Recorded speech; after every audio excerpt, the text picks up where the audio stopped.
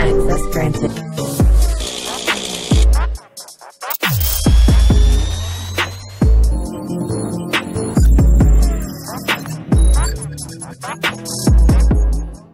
In this sixth example, I'm going to use this potentiometer as the analog sensor with the Raspberry Pi Pico board.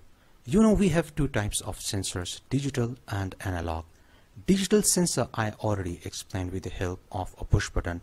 Now to explain how to read an analog sensor, this time I will use this potentiometer with one of the analog pins of the Raspberry Pi Pico.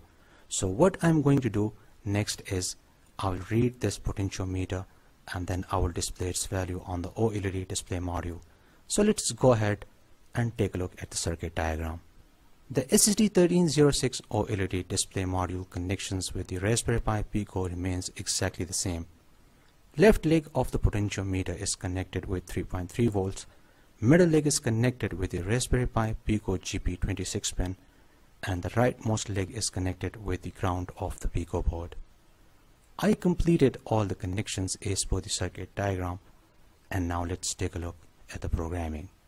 The OLED display module code remains exactly the same, and this time I added code for reading the potentiometer. I defined a pin to which the potentiometer is connected. I named the GP26 pin as pot_valve. These two lines of codes read the potentiometer and applies the conversion factor. These other lines of code simply print the value on the SSD1306 Oled display module. Now let's run this code.